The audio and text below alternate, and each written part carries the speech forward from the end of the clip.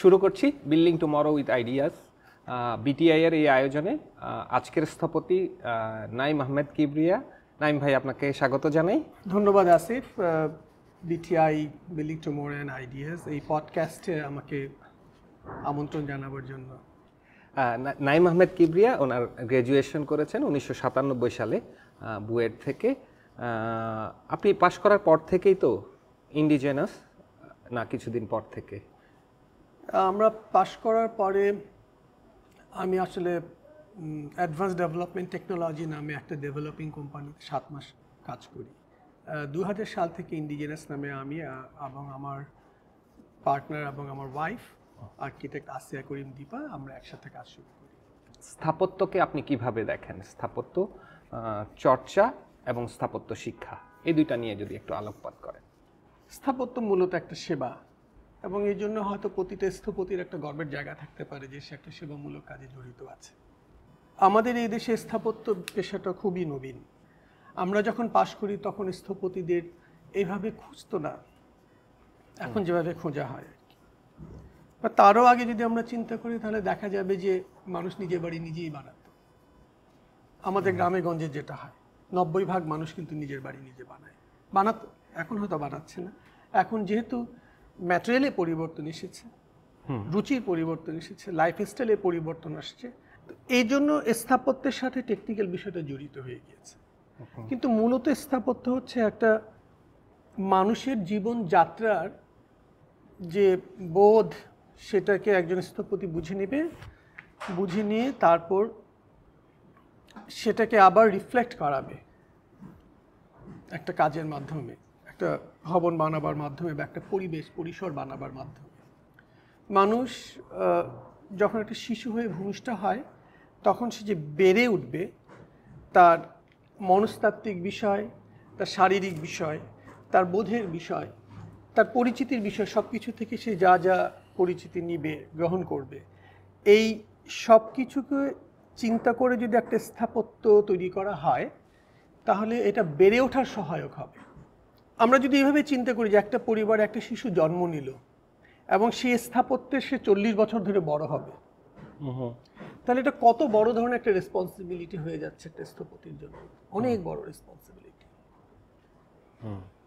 এভাবে কিন্তু অনেক ধরনের স্মৃতি তৈরি হয়। আমরা বলিও এরকম যে ছোটবেলায় আমি অনেককেই বলতে শুনি যে ছোটবেলায় আমি এই ধরনের একটা পরিবেশে বড় হয়েছি এবং তার এই বিষয়গুলো আমার ভালো লেগেছিল, যেগুলো আমি এখন মিস করছি।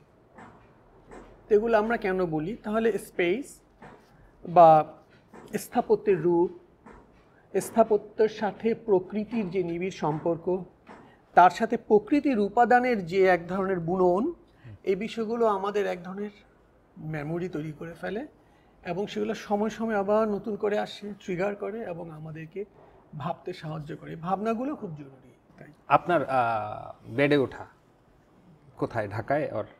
আমার বেড়ে ওঠা ঢাকাতে, আমার বেড়ে ওঠা মোহাম্মদপুর। আচ্ছা, আপনার বেড়ে ওঠার গল্পটা শুনবো। আর আপনি যখন স্থপতি হলেন, এই দুইটা কিভাবে ইন্টারকানেক্ট করে, এই দুইটার কিভাবে একটা যোগসূত্র আমরা পাই, বা এটার প্রভাব স্থাপত্যের উপরে আছে কিনা? হ্যাঁ, আমার বেড়ে ওঠা খুব বর্ণাঢ্য। আমি মোহাম্মদপুরে বড় হয়েছি এবং সেই সময়কার মোহাম্মদপুর যে পরিবেশ এবং যে আয়োজন, যে সাজানো গোছানো একটা ছোট টাউনশিপ, সেটা এখন যে কারো কাছে একটা অতিরিক্ত মাত্রার লাক্সারি।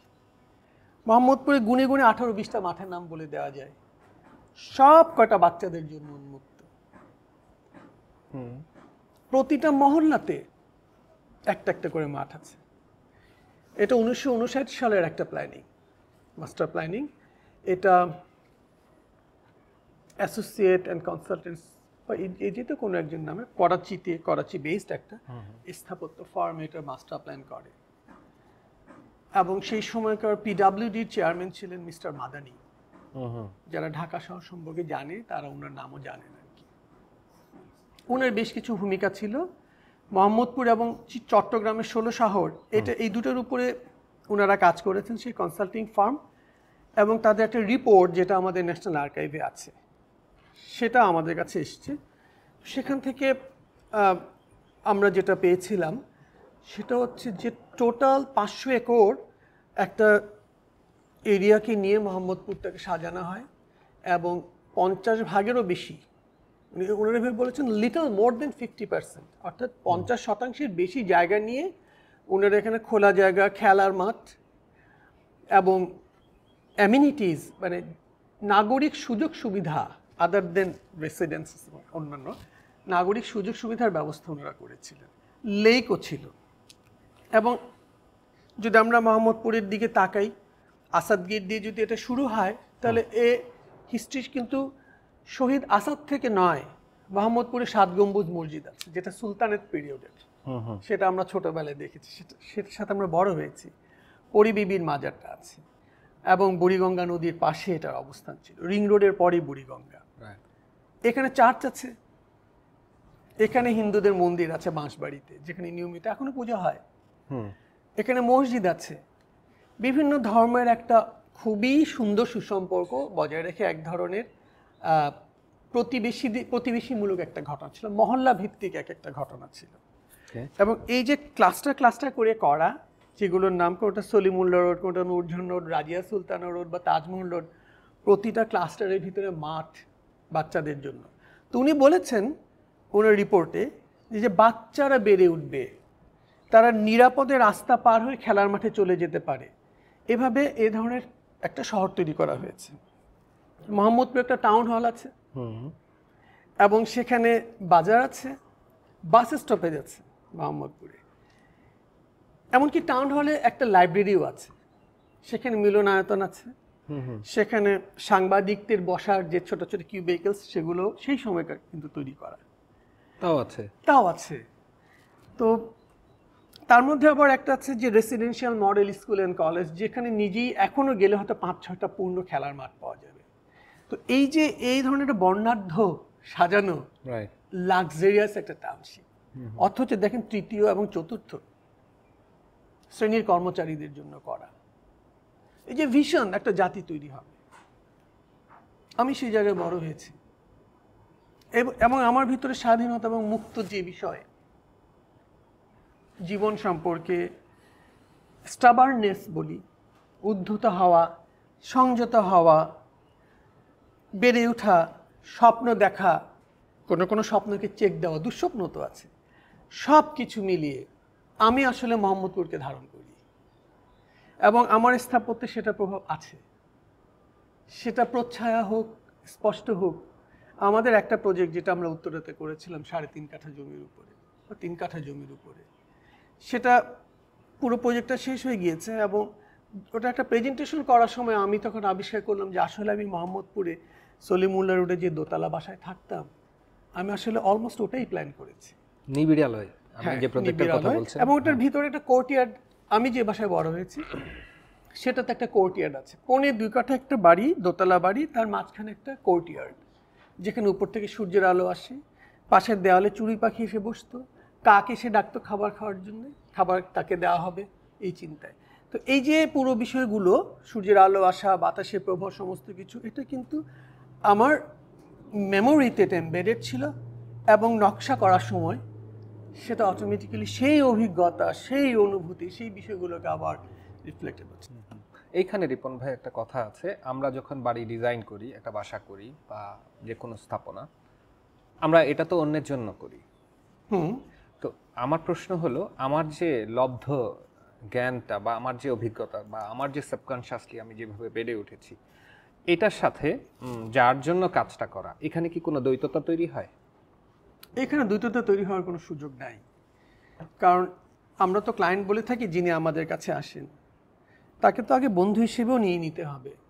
কারণ যেহেতু বলেছি যে চিকিৎসা সেবা বা আইনি সেবা, স্থাপত্য সেবা, এই যেগুলো সেবামূলক কাজ, এখানে দেখা যায় যে কথা বলতে বলতে বলতে বলতে তাদের ঠিক লাইফস্টাইলের অনেক গভীরতম বিষয় কিন্তু শেয়ার করে ফেলতে হয়, শেয়ারিং হয়ে যায়, বলে ফেলেন যে আমি তো ভাই এই জিনিসটা আমার এইভাবে ভাল লাগে, যেটা হয়তো অন্য কেউ জানে না, বা তার একটা স্বপ্ন থাকে। তো এই বিষয়গুলোকে ধারণ করতে হয়। এখন একজন বাড়ি নির্মাণ করবেন, উনি কেন করছেন না? উনি কেন স্থপতির কাছে আসছেন? সবাই ছোটবেলাতে ছবি আঁকে, ছবি আঁকেনি এরকম শিশু পাওয়া খুব মুশকিল। তার মানে শিল্পমন নিয়েই আমাদের জন্ম।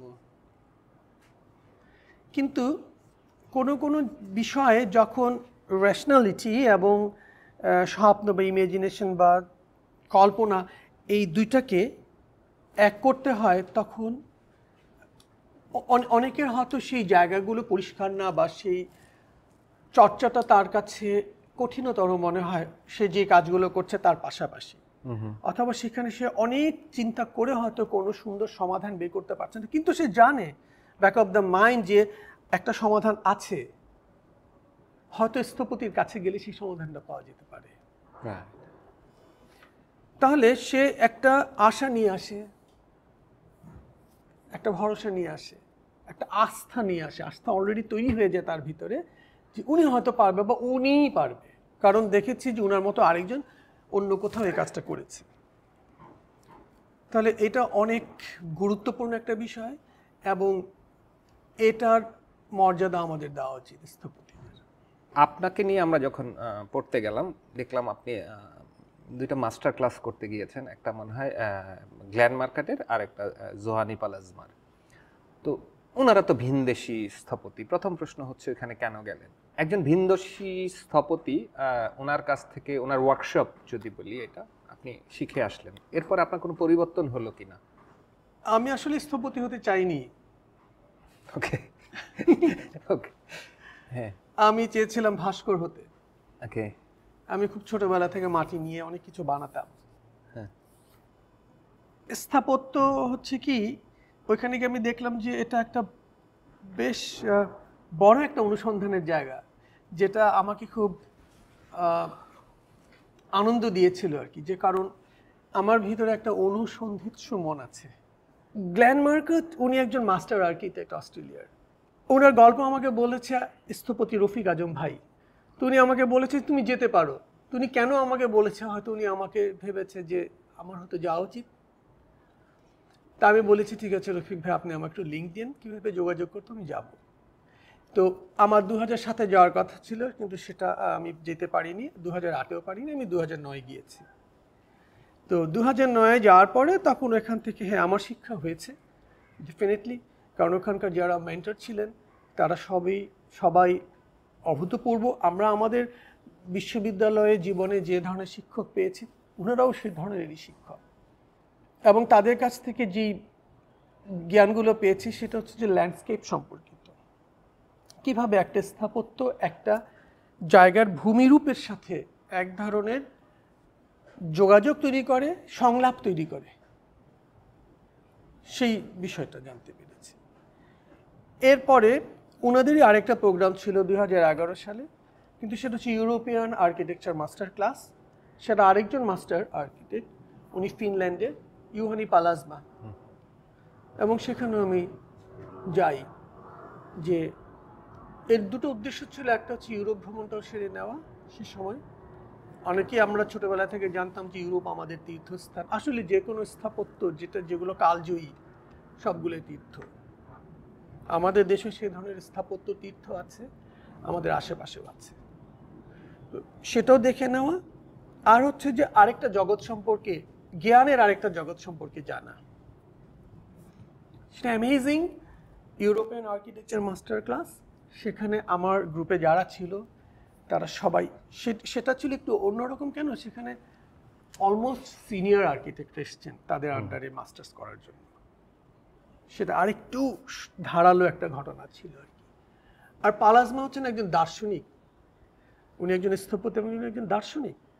স্থাপত্য দর্শন সম্পর্কে উনি আমাদের জ্ঞান দিয়েছেন।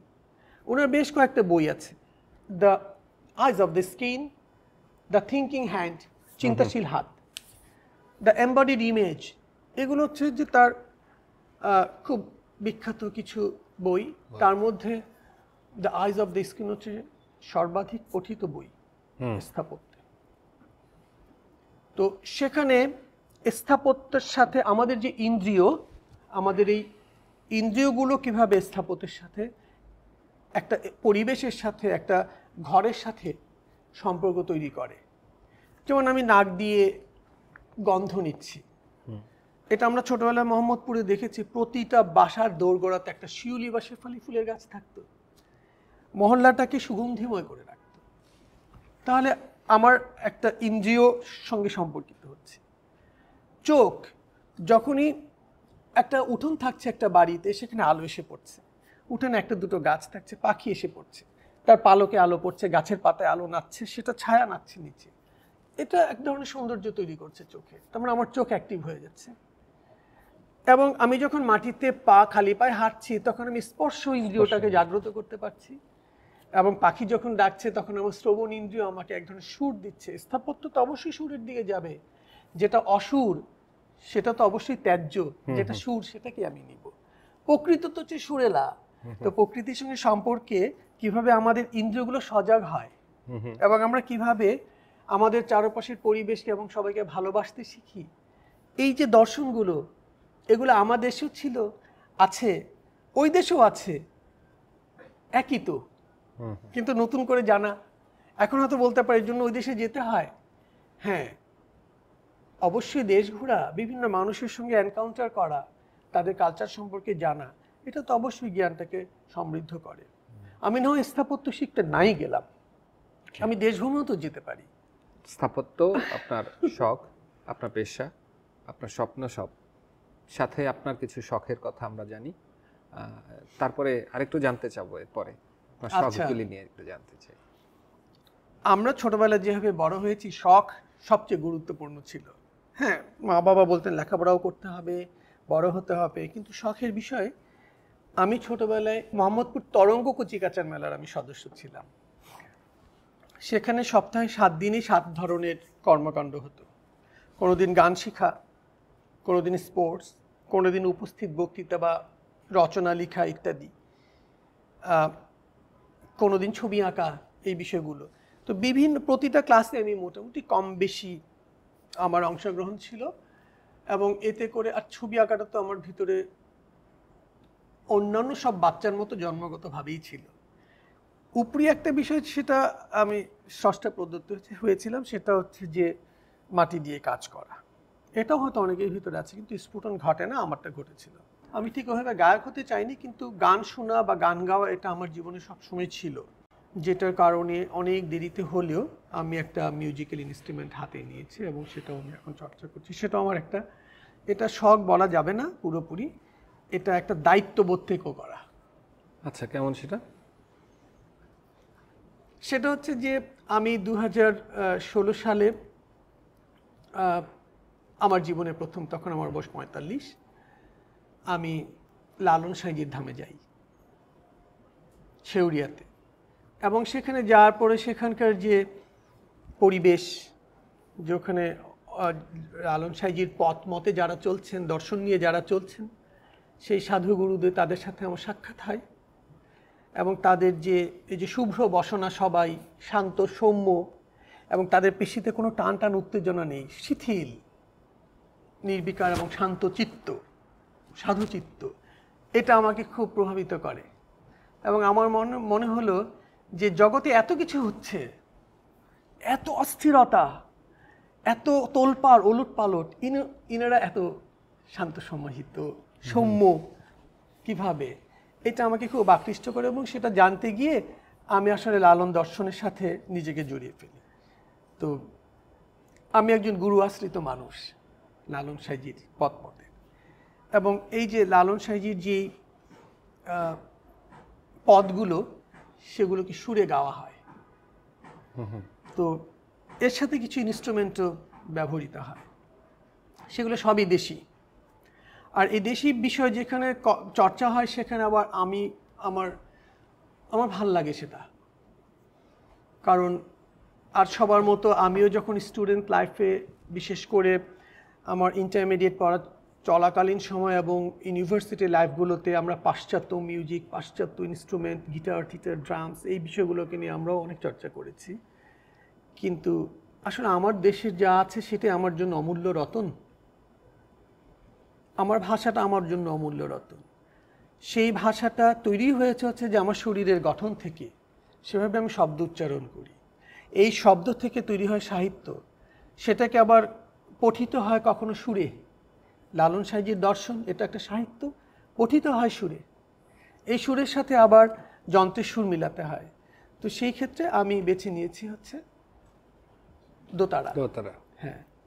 আচ্ছা, আপনি সাইজির কথা বলছিলেন, ওনাদের সাথে আপনি যখন নিজেকে একত্রিত করলেন, এটার সাথে স্থাপত্যের আপনার কোনো পরিবর্তন হয়েছে? ওই সময় থেকে আপনার কাজের কোনো কি ধরনের চেঞ্জ হয়েছে? হ্যাঁ, চেঞ্জ হয়েছে, পরিবর্তন হয়েছে। কেমন? সাইজের দর্শন হচ্ছে আত্মদর্শন, লালন সাইজের দর্শন হচ্ছে নিজেকে চেনা। একবার আপনারে চিনতে পারলে রে যাবে অচেনারে চেনা। আমি যদি আমাকে চিনতে পারি, স্থাপত্য তো একটা বিষয়, সাবজেক্ট, এরকম তো আরো হাজার বিষয় আছে, সবই তো অচেনা। কিভাবে এই অচেনাটাকে চেনা যায়? যদি নিজেকে চিনতে পারা যায়। এই আত্মদর্শনটাই হচ্ছে সৌন্দর্য। আর একজন স্থপতি সৌন্দর্য নিয়ে কাজ করেন, উনি সুন্দর করতে চান। আমার সাইজে আমাকে শিখিয়েছেন যার সর্বাঙ্গীন সুন্দর সেই সুন্দর। আমি নিজে সুন্দর কিন্তু আমার পরিবেশটা সুন্দর না, এতে সৌন্দর্য প্রতিষ্ঠা হয় না। কারণ আমাদের ইন্ডিভিজুয়ালি হয়তো অনেক স্থাপত্য সুন্দর, একটা বাড়ি সুন্দর, বাড়ির চারপাশ পরিবেশটা সুন্দর না, রাস্তাটা অপরিচ্ছন্ন, যেখানে সেখানে আমরা যত্রতত্র ময়লা ফেলছি, আমরা পরিবেশ নষ্ট করছি, এটা সৌন্দর্য না, এটা প্রকৃত সৌন্দর্য না। হয়তো আমি নিজে পরিষ্কার আছি কিন্তু আমি আমার চারপাশটাকে পরিষ্কার রাখছি না, এটাও পরিষ্কার না। তাহলে যখন আমি তখনই পরিষ্কার হব যখন আমি আমার চারপাশের পরিবেশকেও পরিষ্কার করতে সচেষ্ট হব। তো এই যে আমি বলছি যে স্থাপত্য একটা সেবা, তার মানে স্থপতির একটা দায়িত্ব, সেটা ডিরেক্টলি করবে না ইনডাইরেক্টলি করবে, এটা হয়তো সব স্থপতিরা মিলে কথা বলে নিতে পারে বা তারা এটা একটা ডিভাইস করে নিতে পারে, কিন্তু এটা তার দায়িত্বের মধ্যে কি বর্তায় না, এটা একটা আলোচনার বিষয় হতে পারে। কিন্তু আমি মনে করি বর্তায়। অন্তত এই বিষয়টাকে একটু জোর আওয়াজটাও তুলতে হবে স্থপতিদের, যে শুধুমাত্র আমি নিজেকে পরিষ্কার রাখলে হবে না বা আমার বাড়িটাকে সুন্দর করলে হবে না, আমার চারপাশে ব্যাপ্তি যত বাড়াতে পারি, প্রথমে হয়তো 500 মিটার, তারপরে হয়তো 1000 মিটার বা 1 কিলোমিটার 2 কিলোমিটার করে করে আমরা পুরো শহরটাকে আবর্জনা মুক্ত করে ফেলতে পারি। লালন সাইজের দর্শন হচ্ছে নিজের মনের যত ময়লা আছে সেই মনের ময়লা দূর করো। যেমন বলে যে নিজে যদি হও ভালো, ভালো দেখবে সকলকে, সেরকম যে আমি যদি নিজেকে চিনে ফেলি তাহলে আমি বাকি সবকিছুকে চিনে ফেলতে পারবো। আমি সচেষ্ট হব যে তখন সেবাটা সঠিকভাবে দেওয়ার জন্য। এই সৌন্দর্য প্রতিষ্ঠা, এইটাই হচ্ছে লালন সাইজির পথ। আপনার কয়েকটা বিল প্রজেক্ট আমরা দেখে থাকি, শুনে থাকি, আমি তো ফ্যান বলতে পারেন। সবুজ পাতা, বহুল আলোচিত একটা বাসা। আপনার বিদ্যাভুবনের একটা ছবি তো আমার সবসময় ভাসে, বাচ্চাগুলি খুব মজা করে তার স্কুলটার ক্লিনটাকে ধরে একটা খেলছিল, বা এই ফাঁকে হয়তো আপনি ছবি তুলেছেন। ওরা ইয়োগা করছিল, রাইট? যোগ ব্যায়াম। তারপরে আপনার পুবের গা, আর একটা সারা রিজর্টের ব্যাপারে তো আমরা জানি, দেখেছি। T27 মোহাম্মদপুরে একটা বাসা। আরেকটা ব্যাপার কখনো আমরা জানতে চাই না, কখনো জানা হয় না, সেটা হচ্ছে আনবিল প্রজেক্ট। একটা আর্কিটেক্ট বিল প্রজেক্ট করেন, সেই সাথে অনেক আনবিল প্রজেক্ট ওনার প্রজেক্ট হয়ে যায়, ডিজাইনটা হয়ে যায়, আলটিমেটলি কোনো না কোনো কারণে প্রজেক্টটা হয়ে যায় না, অথবা কিছু নাই, সাইট নাই, কিছু নাই, ক্লায়েন্ট নাই, কিন্তু তারপরেও আমরা একটা ডিজাইন করি। বরাবরই বিশ্বাস করি যে জীবনের ধন কিছুই যাবে না ফেলা, ধুলোয় তাদের যত হোক অবহেলা। আসলে কোনোটাই ধুলোতে যাচ্ছে না, ছাই বলে কিছু নাই, সবই অমূল্য রতন। কিন্তু অন্যজনের কাছে সেটা হয়তো তার কাছে সেটার ভ্যালুটা নাই, কারণ এক একজন এক এক ঘটনাকে তার নিজের মতো করে এবং আরও অনেক কিছুকে মিলিয়ে ভ্যালু করার চেষ্টা করে, যার কারণে অনেক ধরনের প্রজেক্ট আর আলোর মুখ দেখে না। কিন্তু সে তো কাগজের মুখ দেখছে, কাগজে তো হয়ে আছে, এটা ডকুমেন্টেড হয়ে আছে, এটাও তো একটা ফর্ম, অবশ্যই। এবং এই আমাদের অনেকগুলো প্রজেক্ট আছে যেগুলো আনবিল্ড কিন্তু আমাদের অনেক প্রিয়। তার মধ্যে বেশিরভাগই হচ্ছে সিঙ্গেল ফ্যামিলি রেসিডেন্সেস, এবং কিছু আছে, এটা পাবলিক বলবো না, কিন্তু কিছুটা বলা যায় যে accessible for various types of people, এ ধরনের প্রজেক্টও আমাদের আছে। তো সেগুলোর কথা নাই বললাম, কিন্তু সেগুলো ভিগোরাস এক্সটেন্সিভ কাজ হয়েও সেগুলো আলোর মুখ দেখেনি। ক্লায়েন্ট কিন্তু করিয়েছেন, কিন্তু অন্যভাবে, অন্য আঙ্গিকে, অন্য কনসেপ্টে সেই জিনিসগুলো চলে গিয়েছে। কিন্তু এগুলো হচ্ছে যে একটা স্থাপত্য ফার্মে এগুলোকে রেখে দিতে হয়, কারণ যখনই কেউ আসবে নতুন, তাকে হয়তো এগুলো দেখানো যেতে পারে, অথবা ভবিষ্যতে আমি নিজেও আবার সেগুলোকে পিছন থেকে বের করে আমি দেখবো যে এই সময় একসময় এই ধরনের কাজও আমার হয়েছিল, তাহলে আমি এখন আমার অবস্থানটাকে বুঝতে পারি। আর যে কাজগুলো হয়েছে সে কাজগুলোর ভিতরে সবুজ পাতা মূলত স্থপতি দীপার, তারই নেতৃত্বে এটা হয়েছে। আমরা ছিলাম তার দলীয় অন্যান্য যারা, তারা আর কি। এবং আজকে সে উপস্থিত হতে পারেনি, কিন্তু যদি কখনো সুযোগ হয় হয়তো সে বিটিআইতে কিছু হয়তো বলতে পারবে এই পডকাস্টে, যদি সুযোগ হয়। সে অনেক অনেক ট্যালেন্টেড একজন স্থপতি, এবং তার অনেক সূক্ষ্ম তার দৃষ্টিভঙ্গি আছে, যেটা সাঁইজির ভাষায় বলে যে সূক্ষ্ম জ্ঞান যার ঐক্য মুখ্য, সাধকেরই উপলক্ষ্য। সেও একজন সাধিকা, কারণ সে সূক্ষ্ম জ্ঞানের দিকে তার মূল লক্ষ্য থাকে। এবং এই বিষয়গুলো যখন আমরা তো একসাথে কাজ করি, আমি আর দীপা, আমাদের যখন একসাথে কোনো কাজ হতে থাকে তখন এই বিষয়গুলো একজন আরেকজনের সাথে বাহাস যেমন হয়, ঝগড়া হয়, ঝগড়া বলবো না, এটাকে আসলে বলা হয় বিতর্ক। কুতর্ক মোটেও না, তর্ক না, বিতর্ক হয়, এবং এর ভিতর থেকে আমরা একটা সমঝোতা আসার চেষ্টা করি। এইভাবে যে প্রজেক্টগুলো আলোর মুখ দেখেছে, সবুজ পাতা তাদের মধ্যে অবশ্যই অন্যতম, যেটা আর্কিশিয়া অ্যাওয়ার্ড পেয়েছে। আর বিদ্যাভুবনও সেই ধরনের একটা প্রজেক্ট। বিদ্যাভুবনের কথা বলতে আসলে বিদ্যাভুবনের যে প্রতিষ্ঠাতা আব্দুল্লাহ আল মামুন, আমার বন্ধু মামুন, সে অসম্ভব একজন শুদ্ধ প্রকৃতির মানুষ, যে কিনা সমস্ত কিছু ছেড়ে ছুড়িয়ে দিয়ে নেত্রকোনাতে নিভৃত পল্লীতে কিন্তু সে এই শিশুদেরকে গড়ে তুলছে। সে একজন অনেক বড় এক ধরনের কৃষক এবং শিক্ষক, যার কৃষি জমিতে, আমি বলছি মানে বিদ্যালয় তো একটা কৃষি জমির মতো, সেখানে বাচ্চারা তো একটা সিড থেকে গ্রো করে, এবং অসাধারণ একটা সামাজিক বিপ্লব ঘটে যাচ্ছে। বিপ্লবের কথা আসলে ওভাবে বলা উচিত কি, মানে একটা সামাজিক পরিবর্তন হয়ে যাচ্ছে সব জায়গাতে। সেটার সাথে সাথে সেখানে physical development, mental development, spiritual development, environmental development, এই যে এবং ইকোলজিক্যাল ডেভেলপমেন্ট, এই 5 ধরনের ডেভেলপমেন্ট কিন্তু শুধুমাত্র স্কুলের ছেলেপেলেদের না, সেই সাথে পুরো গ্রামের আশেপাশে গ্রামেরও হচ্ছে। তো এটা একটা বড় ঘটনা আমাদের জন্য। এটি শুধু একটা স্থাপত্য বিষয় না, এর সঙ্গে টোটাল একটা সোশ্যাল চেঞ্জের একটা ঘটনা, সুন্দর একটা গল্প এখানে তৈরি হয়ে আছে। এরপরে যদি আমরা পুবের গাঁয়ের ঘটনাগুলো বলি, পুবের গাঁয়ের 2টো পারে আমরা করেছি, 2টো আমাদের বন্ধুদের, এবং খুবই ভালো বন্ধু আমাদেরকে বলেছে যে তোদেরকে যেভাবে দিয়ে দেওয়া হয়েছে এবার তোরা কাজ করতে থাক, আমরা খুব একটা কিছু বলবো না। এই জায়গাগুলো কিন্তু খুব রিস্কি এবং খুব অন্যরকম, মানে অনেক বেশি দায়িত্ব, বলবে না, অনেক বেশি দায়িত্ব। তো এই দায়িত্বে আমার পাশে যেমন দীপা সবসময় ছিল, দীপার পাশে আমি সবসময় ছিলাম। ফলে এই দায়িত্বগুলো পালনে এবং আমাদের বন্ধুরা আমাদেরকে যথেষ্ট সহযোগিতা করেছে। দিনের পর দিন আমরা বসে বসে বসে কাজগুলো করেছি। এর ভিতরে কিভাবে কাজগুলো হয়েছে, কারণ আমরা জানি যে পৃথিবীতে স্রষ্টা মাটির নিচে কিছু দিয়েছেন, মাটির উপরে কিছু দিয়েছেন। আমরা দুটোকে ব্যালেন্স করার চেষ্টা করেছি। মাটির নিচ থেকে আমরা আকরিক তুলে নিয়ে আসি, সেটাতে আমরা লোহা বানাই, সেটাতে আমরা ঢালাই করি। আবার মাটির উপরে গাছ দিয়েছেন, গাছ থেকে আবার আমরা কাঠ পাই। তো খেয়াল করবেন, যখন আজ থেকে 300 বছর আগে বা 200 বছর আগেও এত বেশি কনক্রিট এবং ইটের ব্যবহার ছিল না, কাঠের বাড়ি ছিল, কাঠের যানবাহন ছিল, কাঠের ঘরবাড়ি, কাঠের তৈজসপত্র, কাঠের আসবাবপত্র। কিন্তু তখন তো পরিবেশের এত সমস্যা হয়নি, গ্লোবাল ওয়ার্মিং ইস্যু তখন এত বেশি ছিল না, কারণ মানুষ তার নিজের প্রয়োজনে গাছ লাগাতো। সেখানে ঔষধ হচ্ছিল গাছ থেকে প্রাপ্ত। আজকে ফার্মাসিউটিক্যালস চলে আসছে, বিভিন্ন ধরনের ম্যাটেরিয়াল আমরা মাটির নিচ থেকে উত্তোলন করে করে ভারসাম্যটাকে নষ্ট করে দিয়েছি। আমাদের এই চিন্তাটা ছিল যে এই আমাদের নতুন স্থাপত্য চিন্তার বাড়িগুলোতে কিভাবে মাটির উপরের যা প্রাপ্তি, মাটির নিচ থেকে যা আহরিত, এই দুটোর মধ্যে একটা ভারসাম্য তৈরি করা যায়। এই বাড়িগুলোতে গেলে এই বিষয়টার প্রকাশটা পাওয়া যায়।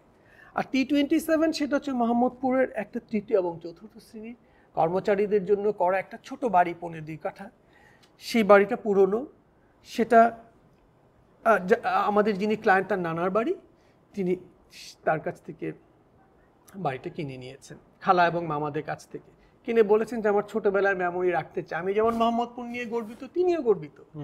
তিনি বলেছেন মোহাম্মদপুরের ওই সময়কার মেমোরিটা রাখতে চাই। তো আমি এমন একজন স্থপতিকে চাই যে মোহাম্মদপুরেই বড় হয়েছে। আমরা ইভেনচুয়ালি তার সঙ্গে মিট করি এবং এই বাড়িটাকে আমরা এটাকে রেস্টোর করি এবং রেনোভেট করি এবং একটু আপলিফটিংয়ের একটা কাজগুলো করি। তো সব মিলিয়ে এই কাজটা একটা নতুন ধরনের কাজ এবং এতে আমাদের অনেক ধরনের লার্নিং হয়েছে, এডুকেশন হয়েছে, আরেক ধরনের ক্লায়েন্টের আরেকটা পার্সপেক্টিভ সম্পর্কে আমরা জানতে পেরেছি, যেটা আমাদের আসলে অনেক বড় একটা পাওনা বলে আমরা মনে করছি। সারা রিসোর্ট এটা মোটামুটি হেঁটে হেঁটে ডিজাইন করা, এর ভিতরে কটেজগুলো এটা আমার খুব প্রিয়।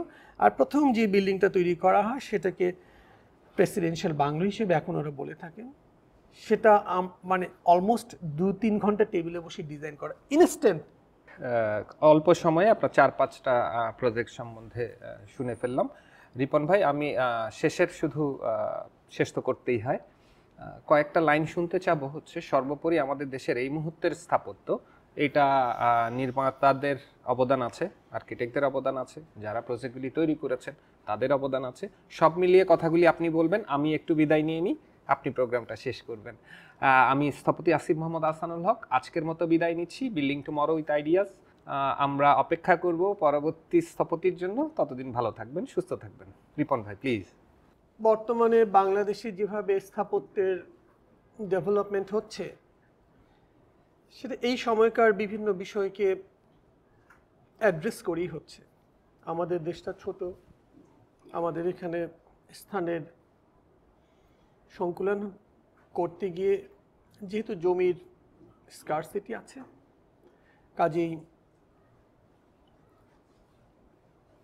কাজে আমাদেরকে একটু ভিন্নভাবে স্থাপত্যকে দেখতে হচ্ছে।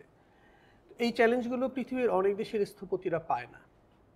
এই ক্ষেত্রে বলবো যে আমাদের দেশের স্থপতিরা অনেক অনেক বেশি ভাগ্যবান। দেখা যাচ্ছে যে পাশ করার পরে হয়তো 2-3 বছরের ভিতরে অনেক স্থপতির অভিজ্ঞতা হয়ে যায় 2-3টা বাড়ি করে ফেলার। এমনও আছে যে হয়তো 10 তলা পর্যন্ত বাড়িও হয়তো তাদের হাতে হয়ে গিয়েছে। এবং এর মাধ্যমে একটা তো আছে প্রাতিষ্ঠানিক শিক্ষা, আর একটা আছে হাতে কলমে শিক্ষা। দুটা থেকে সে কিন্তু অনেক দ্রুত সে অনেক কিছু শিখে ফেলতে পেরেছে এবং বিভিন্নভাবে শিখে ফেলেছে।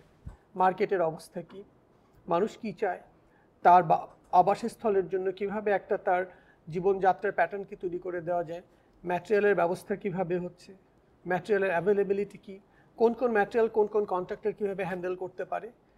এবং যারা এখানে আর্টিসান, যেমন কাঠমিস্ত্রি অথবা অন্য যারা আছে, তারা কিভাবে কাজ করে, এই বিষয়গুলো তারা শিখে ফেলতে পারছে দ্রুত। এই সুযোগটা সবসময় সব দেশে হয় না। আমরা দ্রুত একটা উন্নতির দিকে চলে যাচ্ছি, খুব বেশি উন্নত হয়ে গেলে তখন কিন্তু এই ধরনের বিষয়গুলো হয়তো আর সব স্থপতির হাতে যাবেও না। কাজে এই মুহূর্তে যারা স্থাপত্য লেভেলে কাজ করছে এবং যারা নির্মাণকারী প্রতিষ্ঠান বা যারা ডেভেলপার, তারা এই পুরো বিষয়গুলোকে মাথায় রেখে যে কাজ করছে সেটার অগ্রযাত্রাটা আমি মনে করি অবশ্যই পজিটিভ। কারণ এটা ডিমান্ড আছে এবং এটা আরও সামনে যাবে। যে বিষয়গুলোকে সবাইকে মিলে চিন্তা করতে হবে সেটা হচ্ছে যে এর বাইরে আর কি করা। কারণ সামাজিক একটা রেসপন্সিবিলিটি আছে, এটা কোনো পেশার সঙ্গে সম্পৃক্ততা নয়, এটা সবার ব্যক্তিগত একটা বিষয় আছে যে আমিও ব্যক্তিগতভাবে আমার একটা সামাজিক রেসপন্সিবিলিটি আছে। সেরকম একজন ডেভেলপারেরও আছে, একজন নির্মাতা প্রতিষ্ঠানেরও আছে, প্রকৌশলীদেরও আছে এবং স্থপতিদেরও আছে। মানুষের জীবনটাকে কিভাবে সুন্দর করা যায়, কিভাবে তাকে তার সন্তানদেরকে বেড়ে ওঠার সুযোগ তৈরি করে দেওয়া যায়, সুন্দর সুযোগ তৈরি করে দেওয়া যায়, সেটা শুধুমাত্র একটা সাধারণ ঘর বাড়ি ডিজাইন করে দিয়েই নয়, তার চারপাশের পরিবেশটাকে নিয়েও চিন্তা ভাবনা করা। সেটা আমার এইভাবে দায়িত্ব এড়ানো যায় না যে ওইটা তো আমার সাবজেক্ট না। তাহলে এখানে যাদের সাবজেক্ট, যেমন নগর পরিকল্পনাবিদ হতে পারে বা পরিকল্পনাবিদ, তাদেরকেও একটা টিমের বা দলের একটা পার্ট করে নিতে হবে, অথবা নিজে যেতে তাদের সঙ্গে যোগাযোগ করতে হবে, করে তাদের সঙ্গে আলোচনা করে, তাদেরও একটা বড় শিক্ষা আছে এবং সেটা অনেক অনেক গুরুত্বপূর্ণ এই যুগে পুরো পৃথিবীর জন্য। সেটার সাথে স্থপতিদের শিক্ষা, এই দুই শিক্ষা কীভাবে বুনন করে একটা সুন্দর পরিবেশ তৈরি করা যায়, এই বিষয়টা ভাবতে হবে। সর্বোপরি আমার আরেকজন প্রিয় স্থপতি উত্তম কুমার সাহা, ওনার একটা কথা, সেটা হচ্ছে যে স্থাপত্য হবে মানুষের কাছের বন্ধু। অর্থাৎ যিনি এটা ব্যবহার করছেন, যিনি এটাকে দেখছেন, মহল্লাবাসী থেকে শুরু করে যে কেউ স্থাপত্যের সঙ্গে রিলেটেড অথবা নন রিলেটেড, সবার কাছের বন্ধু হবে স্থাপত্য। এরকম একটা ভাবনা যদি দেওয়া যায়, নিয়ে কাজ করা যায়, তাহলে অবশ্যই বন্ধু তো সবসময় ভালো, অবশ্যই একটা ভালো পরিবেশ আমরা ভবিষ্যতে পাবো।